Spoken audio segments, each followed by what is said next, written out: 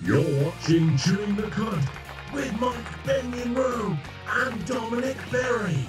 And I said I want to paint your face like the Mona Lisa, and then it's like, well, it's more like a Jason Pollock. And, well, hello. This week we welcome our guest host, poet and avid gamer, Dominic Berry. Hi, Dom. Hello, lovely to be here. Great to have you. So how are you finding the set? It's not too much. It's very everything. It is beautiful. I love it. Yeah, I love everything about it. Every detail. I wouldn't change a centimetre. I would, but mainly with petrol and fire. But what have you got for us in the showbiz this week? There is a story about pregnancy in the world of graphic novels.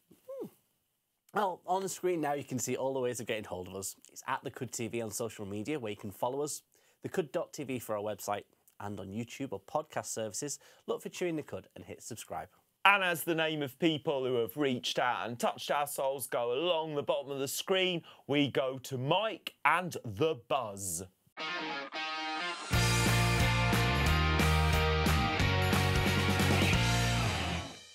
How do you feel about sweets? I love sweets. Favourite sweet in the world? I don't know. I don't know. All of them. It's like trying to choose which baby to slap. Yeah, exactly. Yes. They all have their merits and gorgeousness. Yes. I'm a big fan of a sherbet fountain. Okay. Just because you can. Yeah. Well, it's a story about a gentleman who describes himself as a Willy Wonka superfan. Awesome. Or a Willy superfan, if you will. If you will. As he's got a gigantic collection that's worth over £250,000. That is some collection. Some collection, yeah. His name's Nick Franklin. He's 44, and he's believed to have the private biggest Willy. Sorry, I've misread that. He's supposed to have had. I got sidetracked by the word Willy and biggest next to each other. Believed to have had the biggest private Willy Wonka collection in the world. It comes into a scrumdiddlyumptious £125,000. Wow, he does look happy about it as well, doesn't he? He looks well cheerful. Yeah. He's got stuff from the 1970s version and the 2007 version from Johnny Depp, as well as the upcoming Timothy Chalamet, however you pronounce his name. He's been doing it for 17 years. Yeah, I think you either have that personality or you don't, where you just have a thing you obsess over and collect everything. Like you mentioned before about me being a bit of a gamer, and I don't dip in and out of games. If I get a franchise, like it's all Sonic the Hedgehog for me at the moment. It's like, right, cool. Every game, all the ones that are considered terrible, all the ones that are considered like middle, just all of them.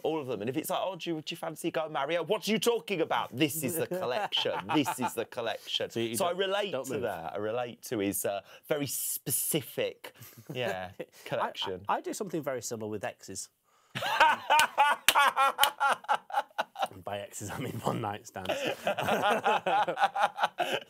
Or in the daytime. So yeah, we all have a slight thing that we want to collect, and mine happens to be notched on the bedpost. But yeah, he's actually got some of the Wonka chocolate as well that they used in the film, and some of the set. He's not eating it, which I think is a bit of a waste. So other than Sonic, what else are you on?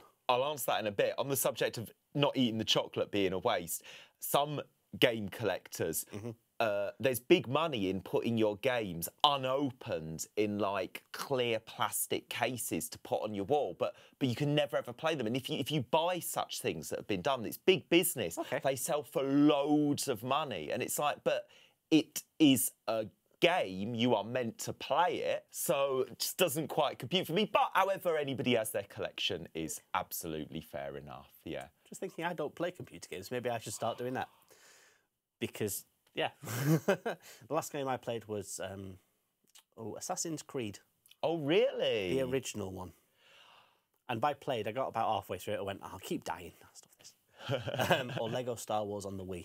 Yes. There we go. The Lego games are wonderful because you can't really die. Your little Lego man just comes back again. Yeah, it falls to pieces. Yeah, wonderful, wonderful, yeah. But moving on from things that we collect, to census information. So we had the census not that long ago. They all had to fill out and tick boxes to say, yes, I'm this person, that person. Well, they've come out and said, well, we've worked out where the biggest centre of gays are in the UK. Manchester. You'd think, wouldn't you? I would. Brighton.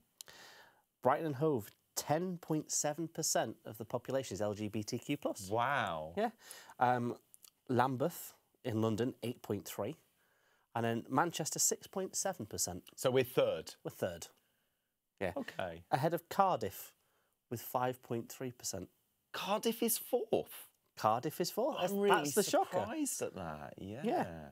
And there's a lovely little graphic that says, you know, all these places. And it's a lovely little graph, sort of like the darker blue, the more LGBTQ plus people live there. And there's a lot of dark blue on there.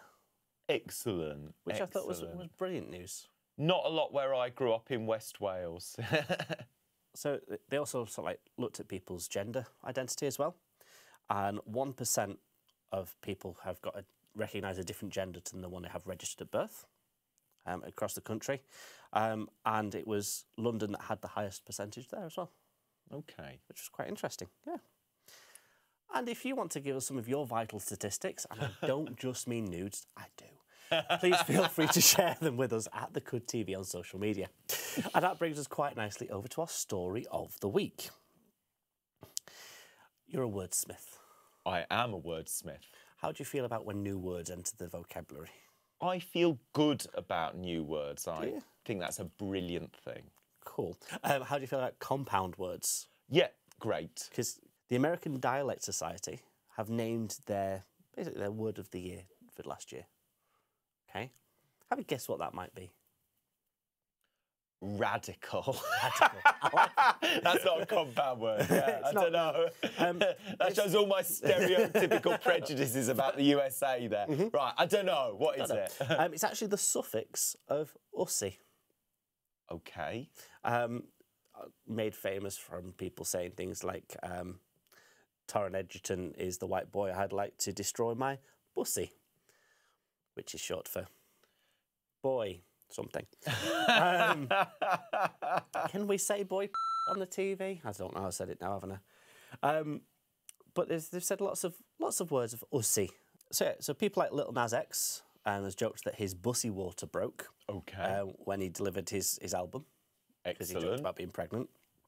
And lots of other people have used the word ussy at the end to describe their boy places. Well, if it's good enough for Little Nas X, it's good enough for me. Exactly. You know what? We should all be using bussy more often. Can I say that? But yeah, that's not quite all from the buzz this week. Because as I mentioned, you know, wordsmith. Yeah, and you like a word or two. And sometimes... Or 5 or 900, yeah. Sometimes you write them down. Yeah, definitely. Yeah. Would you have written them down anyway recently, maybe? Oh, yeah, I've got a new book out. You've got a new book out. Yeah. Oh, look, and we have it just here. Yes. A little P in the corner, please. So, yes. So, it's called Yes Life from Dominic Berry.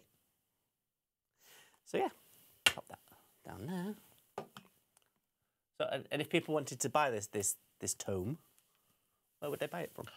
I am very proud to be with an independent publisher based in Salford called Flapjack Press. So if you have a little look online for Flapjack Press, that's the best way to get it. Because, you know, it supports the business more than if you get it through, like... the other places, yeah, them. They take loads of the cash. Really? They take Amazon taking lots of money. What a shocker, eh? Everyone's surprised by that. Yeah. So if we go ahead and supporting an independent business, it's good to actually support them at the source. Yeah. Brilliant. Yeah. Okay, great. So now you know where you can get it. It's called Yes Life. Hint, come buy it. But that's all from the buzz this week. Thank you very much, Mike. I know I'm definitely wanting some sweeties myself after all that talk of chocolate. That was very, very mouth-watering. Chocolate. Pleasure as always. But next we have Dominic and the showbiz.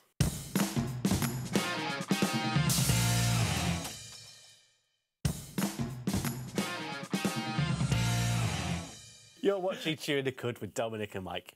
Now let's get ready for the showbiz with Dominic.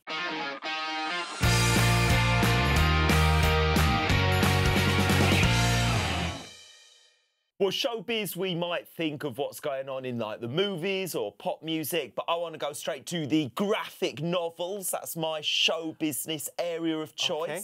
Graphic novels. What is a graphic novel? Because no idea. Comic book, longer, Okay. It's like how we don't say toys, we say action figures. It's say just toys. Yeah, it's just a euphemism to make people like me feel a bit better about what they're choosing to do with their time. I'm not going to start calling dildos action figures. Okay, so hardback comic books. Hardback comic books. Joker, you aware of him? I am aware of his work. Batman's baddie, yeah. He's pregnant. Yeah. That is the news. That is the news. Okay. It is in the latest issue of Joker, the Man Who Stopped Laughing. This twist in question comes from when there's a confrontation between Joker and Zatanna. Now, the latter foils the clown prince of crime's plot to steal Gotham's water supply. Disgusted by Joker's flirtation, Zatanna casts a magic spell which winds up with Joker waking up to discover he is 9 months pregnant. He vomits up a blob of sentient mud that morphs into a tiny Joker doppelganger. How cool is that? That's different, that's interesting, that's unique. It's fantastic. So he wakes up pregnant and throws up a baby. Yeah. Now, I'm not very good with the birds and the bees when it comes to the JJs and things, but I don't think that's how pregnancy works. I think if this had been done in a Marvel comic, the home of Spider-Man and the Avengers, it would have been more wholesomely done. What I love about Batman and all the DC is a little bit ickier. I'm a fan of the icky. I'm a fan of the ick, yeah. So I always thought an ick was something... I mean, it's not a pretty picture. I'm going to put it there. It's not... I get you. A big controversial thing DC did not long ago was draw Batman's penis in an episode. And I'm a bit disappointed. Maybe it's something to do with the age of this sentient blob, that we have no penis shots of underage sentient blobs. That's probably a good thing. Yeah, probably. But it caused a lot of controversy when they had Batman's penis. I didn't know that we had Batman's penis. Yeah. But, you know, come on, we're in this day and age and a drawing of a cock is shocking. It's not shocking, I'm more intrigued. Yeah. Was he well home? Yes, which also was a controversy because people were like, oh, that's like too obvious. It's too obvious. Draw him with like a quirky penis. Are you going to draw his penis? Make it look like a curly-whirly. Yeah, make it a penis of note. Yeah, a pig's penis. Yeah. Bottle of wine you don't need, dear. Choices were made there. I've opened a bottle of wine with my penis. Anyway, there's a story. So giving birth to a blob, throwing it up, it's a bit... Is there not someone called Two-Face? It looks like that person. Yeah, that is also a DC character. I think Joker trumps Two-Face as the best villain because classic storytelling tells us there always has to be a motive and a reason, and Joker throws all that out the window, sorry. Everything about Joker is chaotic and random and just having a laugh. I think Joker appeals to that side of us that would love to just run wild and do whatever we wish with no consequences. I think that's why DC do that icky, weird, horrible stuff so well. There is that small part, I believe, maybe I'm projecting my own desires on others, but that big part of us that just wants to go, hey, and just live a life of chaos. I think Joker does that for us with his baby. Okay, cool. That's good. Let's all live a life of chaos. I'm concerned. So, moving on from comic books to other things. Stranger Things. Okay. Stranger Things. I haven't watched Stranger Things, but I'm a huge Kate Bush fan. Okay. And Kate Bush has had a huge... Resurgence. Now, and Kate Bush, popular with us LGBTQ+ folks. And the actor, Noah Schnapp, has come out. Brilliant. That is really, really brilliant. So after Strange Things, Noah Schnapp came out as gay. Fans are rewatching his emotional season 4 performance in a new light. Schnapp has been showered with support by the LGBTQ+ community after he came out as gay. Cast members and celebrities rushed to support him after he told friends and family he is gay after being in the closet. The actor also made reference to his character, Will Byers, who he confirmed was gay in July, claiming he is more similar to Will than he thought. That's good. I mean, he's only very young, at 18. So, you know, coming out, I'm glad that he's been able to come do it on his own terms because, of course, the Heartstopper actor was forced out as bisexual, you know, hounded out on Twitter. So the fact that they've been able to come out on TikTok in their own way is brilliant. Yeah. Especially if, you know, following on their own character and stuff. I mean, he's not an unattractive young man. And we've got a picture of him there. That is true. I mean, he's going to get lots and lots of dirty picture messages sent in his DMs. That's the first place your mind goes. The first thing I did, to be fair. Congratulations on coming out. Have a go. But yeah, he's 18, it's fine. I didn't really send him a picture of my penis. Just your bum. Yes, but yeah. Spread. But yeah, so, I mean, the episode in which he comes out on Stranger Things is a good one. And you've not really been into Stranger Things, have you? No. No. It's worth a watch. It's very 80s based. Which, yeah. Yeah, which is why Kate Bush has done so well out of it. But yeah, well done him. Right, we've got another news story here, which is about Heartstopper that you mentioned, and that is that season 2 is on its way. Yay. We have a little while to wait before it's back on the screens, but it's been confirmed there are going to be some new additions to the cast, joining the likes of Kit Connor, Joe Locke and Yasmin Finney, are new characters Belle Priestley and Ash Self. Oh, I've got a picture of them enjoying a milkshake or two. Yeah, a post has confirmed that the blossoming romance between the schoolboys Charlie and Nick will be further developed. This has been hailed by fans as great for its positive depiction of LGBTQ+ relationships. And yeah, it's wonderful. What I would have done for something like this when I was growing up. It's really excellent representation, isn't it? It is really brilliant. good. I mean, it's so good. And one of the big, powerful moments is going, I didn't have that when I was a kid. And season 1, I cried pretty much every episode. And I'm not mean like a single solitary tear. I mean tissues, not the whole ugly crying thing. Yeah, because it is such a great message to have for kids.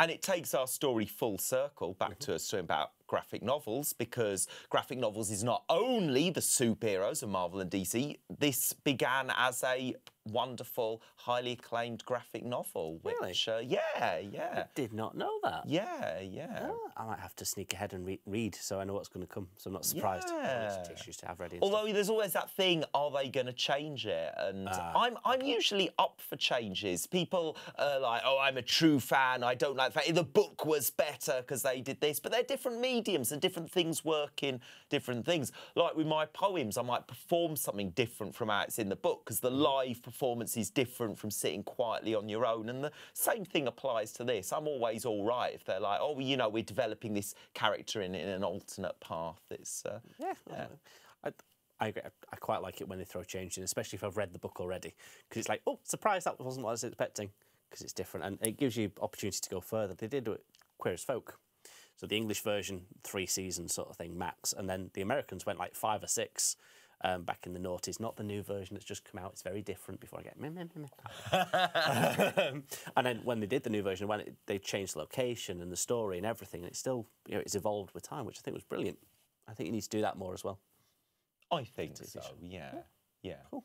But then having said that, I can see why people might feel very comforted by a show or book that's really special to them. Maybe it's got them through a difficult time. That's what we often go to showbiz and entertainment for, if we need a distraction, if life's a bit of a challenge, and if people are really attached to something. I guess I can understand why people are like, what? That's not what I, you know. But then that all leads to the toxic Twitter trolls and all that, isn't it? Who like really go on the rampage if somebody dares have a character of a different gender or yeah, that's less good. It is less good. But then on the flip side of that, you get the people that come out in defence of those people, and that's, you know, I'm thinking like when Elliot Page came out as transgender and people started to troll him, and everybody went, no, leave Elliot Page alone. They've done something really brave, and they're an actor, and they're going to get through it. So, yeah, you know, it can have the flip side of it as well. Did you watch the Ghostbusters with women? Yes. I really liked it. I did too, because Chris Hemsworth is exactly what I wanted him to be. He's attractive and dumb. He's so silly.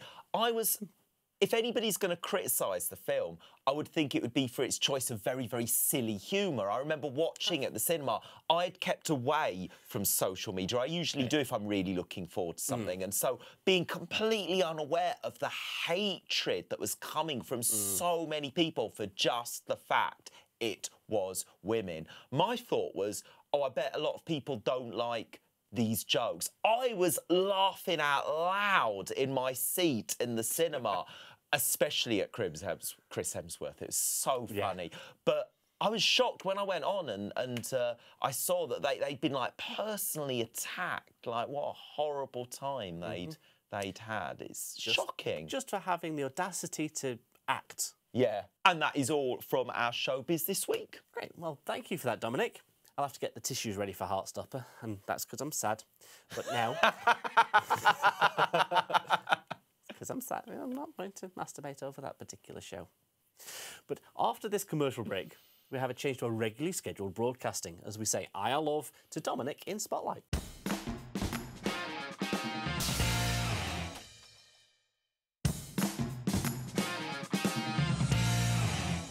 You're watching Chewing the Cud. This week we're going to get all up close and personal with Dominic Berry in Spotlight.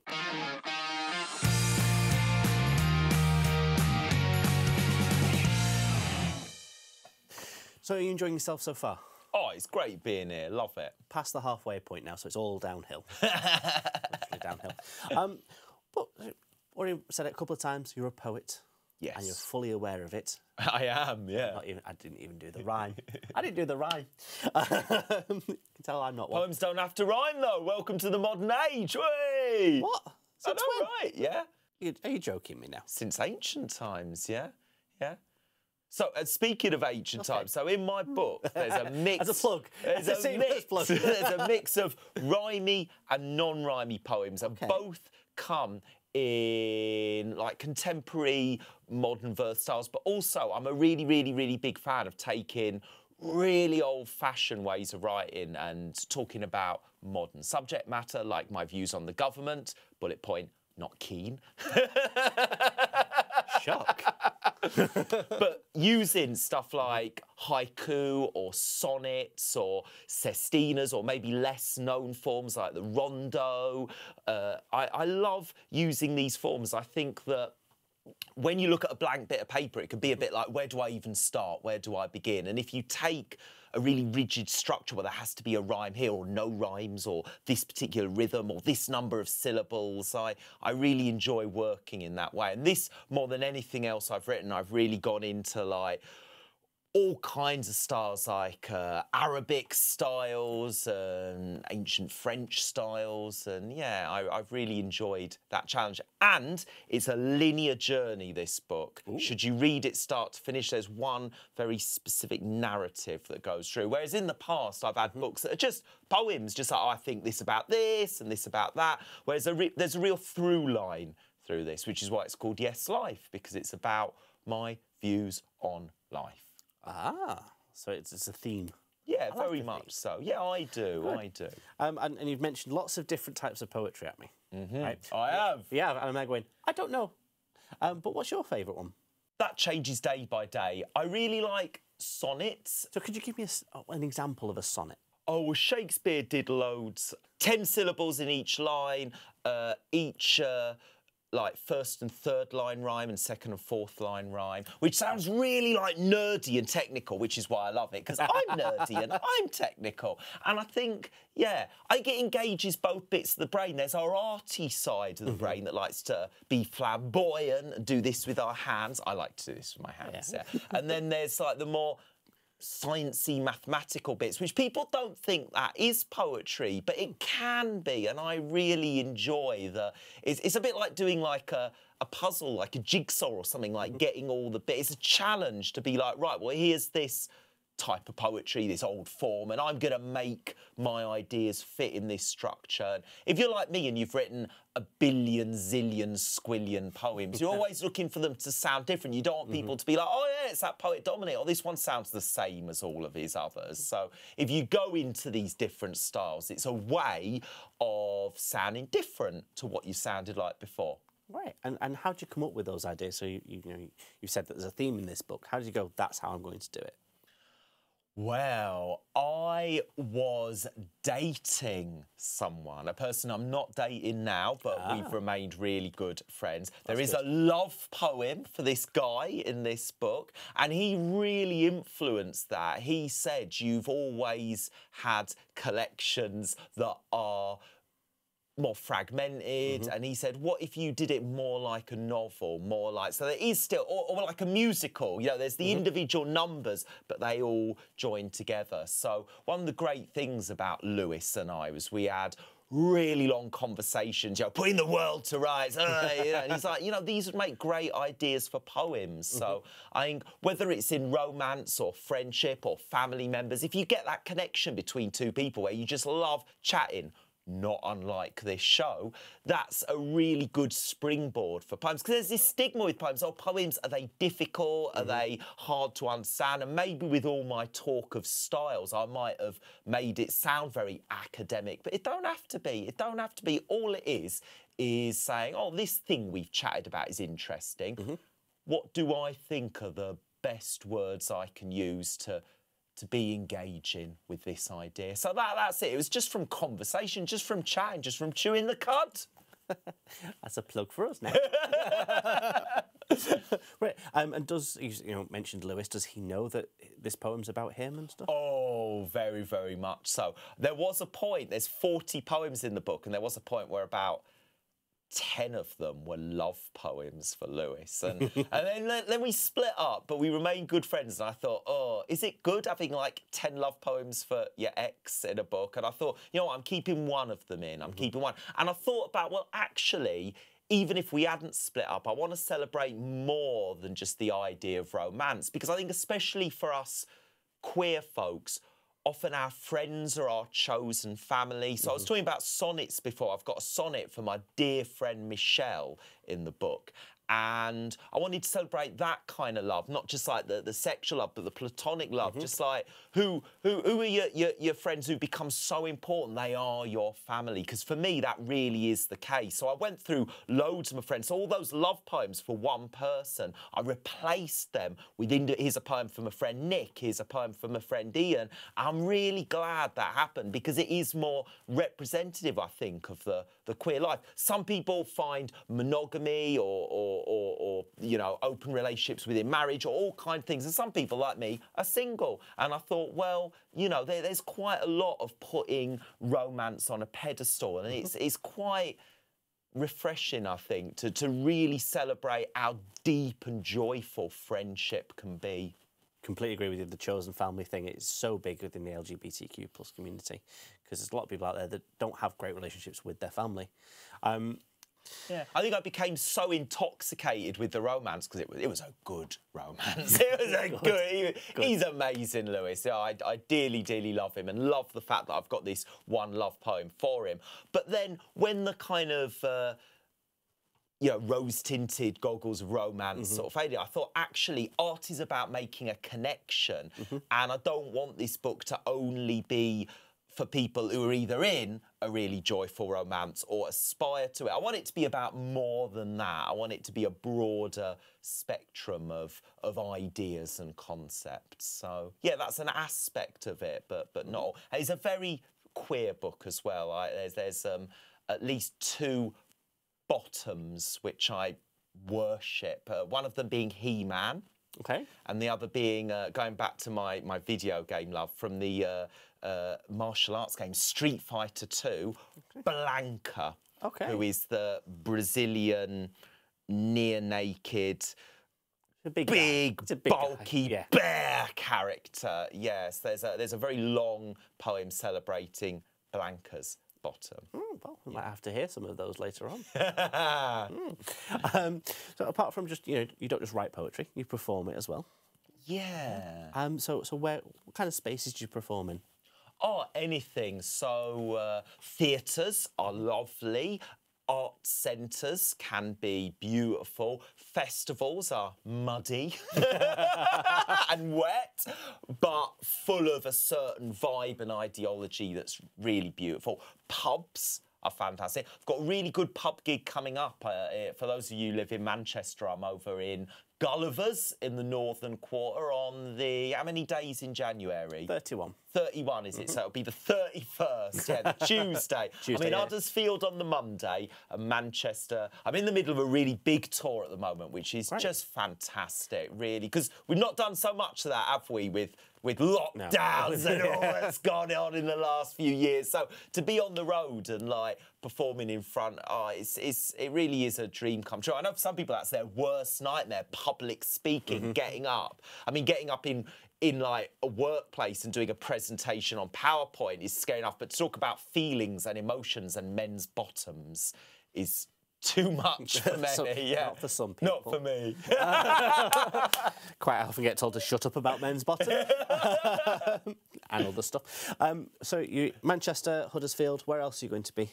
Oh, where else? Oh, I'm going all the way to West Wales, which is where I grew up. So you know, my mum is getting older these days, so she's going to be able to come and see me at a gig in Cardigan, in you know, the sort of coastal part of Wales. So I'm thrilled about that. Yeah. All over the place, which is so good, yeah. I'm usually quite good at updating my website, dominicberry.net, so I'll put all the details on there, I hope. So if anyone wants to find us on screen now at the bottom there. Brilliant. Well, thank you very much for that, Dominic. It's great to get to know someone a little bit deeper. But stick around, because coming up after this break, we actually have some poetry from Dominic himself.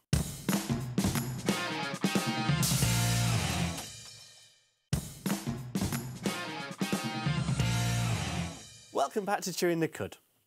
Now we're going to get all cultured as we go plunging headfirst into the poetic stylings of Dominic Berry. So we've picked a couple of well, I wouldn't say my favourite ones of yours. Hey. Okay, and we've got the first one coming up now. Life's not a linear novel. No fixed middle or end. Our lives are full of choices. I have chosen to say poems I've penned, and more than once or twice I've written poems which give advice. Don't blame others for mistakes. Take responsibility. Choose positivity. You see, I believed in the power of our choices ever since I was a kid, ever since I hid my head in Choose Your Own Adventure books. In Choose Your Own Adventure books, you, the reader, choose what to do, and the end of the story is decided by you. Act without wisdom, go to page 92. You lose. Act honourably, go to page 63. You succeed. I felt powerful devouring these stories, so Mum got them all for me.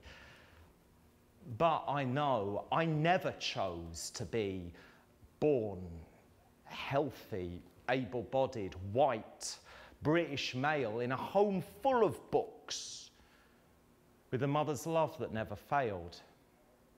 I grew up with someone who cared, someone who was always there. When others have tried to tell me their lives are more challenged than mine, I've often interrupted to say good choices will make it all fine. But if my life was a choose your own adventure, my first pages were written by my mother. If all our lives are choose your own adventures, there are some books with more choices inside them than others.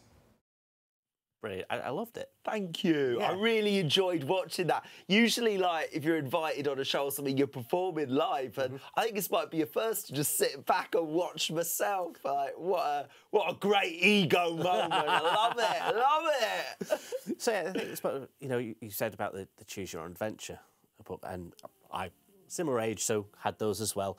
And, you know, referencing other people who've got more choices than others and that sort of thing. How did you come up with that idea? So I talked about my fantastic romance with Lewis, and that was a poem that existed in a different version before meeting Lewis, and it was a lot longer, and it was specifically about how I'd been employed to recite poems in Manchester men's prison, what was Strangeways. And I'd not done anything like that before. I have since, but my first going in there, first impressions really matter, and I hadn't made a great first impression. I'd gone in just trying to be cheerful, and the men in the prison had been really insulted by my positivity, and we had a lot of conversations about choices available. So it's one of those poems where the last line came first. That was like the heart of it. And then I thought, well, how can I write to get to that point? But I actively talked about being in the prison. And Lewis said, you know, this is a long poem, Dominic. And he said, you know, what's it really about? He went, I feel that it's about more than your very important experiences in the prison. And actually, if you took all of that out, and I was like, oh, that's the poem half the length. He's like, yeah, that's a good thing, Dominic. So, yeah, it's not just about what you add to writing that makes it. It's often about what you take. It's a bit like making a sculpture. Like, you've got a load of clay and you're pulling bits off. And sometimes that's what a poem's like. You have your first draft where you just go, blah, get it all down. And then you snip, snip, snip, snip, snip, snip, snip. You know, when I have written really short forms of poetry, often they have been really massive at first, and people hearing the finished poem. My poem about He-Man's bottom is a good example of that, because that poem's like less than a minute long, but it went from this much down to that. Well, why don't we have a listen to a poem about He-Man's bottom then? When I was young, my mum knew I was gay from one specific thing I drew one day. I proudly showed my mum what I had done. A crayon drawing showing He-Man's bum. A gift for which I craved my mother's thanks, where Skeletor was giving He-Man spanks. See, not one single thing could make me cheerier than drawing villains whacking that posterior. My mum said, ooh. That's nice. And I confess her praise made me feel such a great success. And when our neighbours came, Mum did not flinch with He-Man's bare bum blue tack to our fridge. Thank you. I love sitting and laughing at my own poems. It's great. It's great. Is that true? Oh, yeah, every word of that poem is true. Every word of that. Yeah, yeah. I used to make little plasticine models of He-Man's bottom, and I made one particular drawing where I draw He-Man, like, bare bottoms. I was about, like, 6, 7 years old, and then I drew, like, his enemy, Skeletor, next to him. But I drew Skeletor's arm on a separate bit of paper and got my mum to cut it out, and then I sellotaped the arm on so that the sellotape made, like, a hinge, so his arm did that, so that Skeletor could smack He-Man's bare bottom. I'm so glad you said smack, because I was thinking... I was 6, I was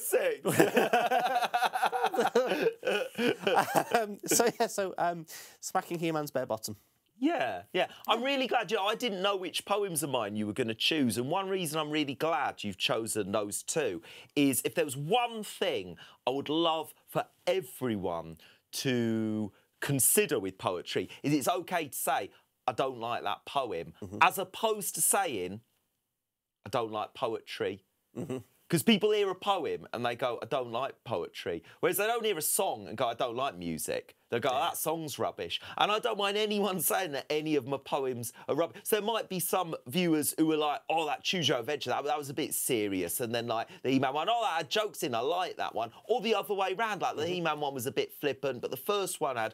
And that's great, and I think that's your goal as an artist, to make a connection and to look at different ways you might achieve that. But if people felt more confident, people feel like they're going to be considered thick if they're like, oh, I don't like that poem. You know, it's like, there might be the implication, oh, I'm not clever enough to understand it, whereas it's not that. It's just like you're allowed to say, I don't have to give a reason for not liking a song or not liking a book. It's just not to my taste. And but I think people feel shy saying that with poetry. So I'm really glad you've given very different poems from me, really pleased. Good. I'm glad that you enjoy it, because we're going for something very similar, and it's another poem about a bum.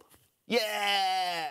Guile's smile is not my style. Zangief's beef is best left sheathed. Ken's bottom might seem tighter. You're the sexiest street fighter. You're the sexiest street fighter. Pale males fail. Green's brighter.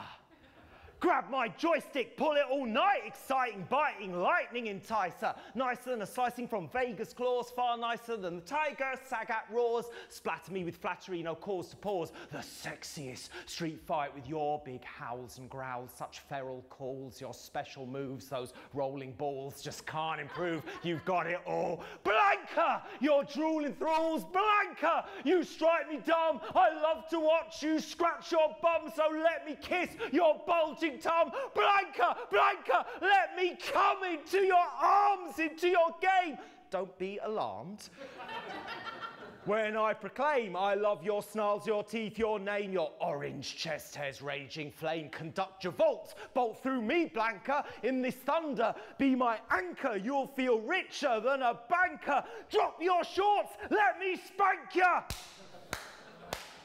You are the boss. Your beast technique's enormous power is unique with animal skills you can't put a price on. You're so much bigger than any bison.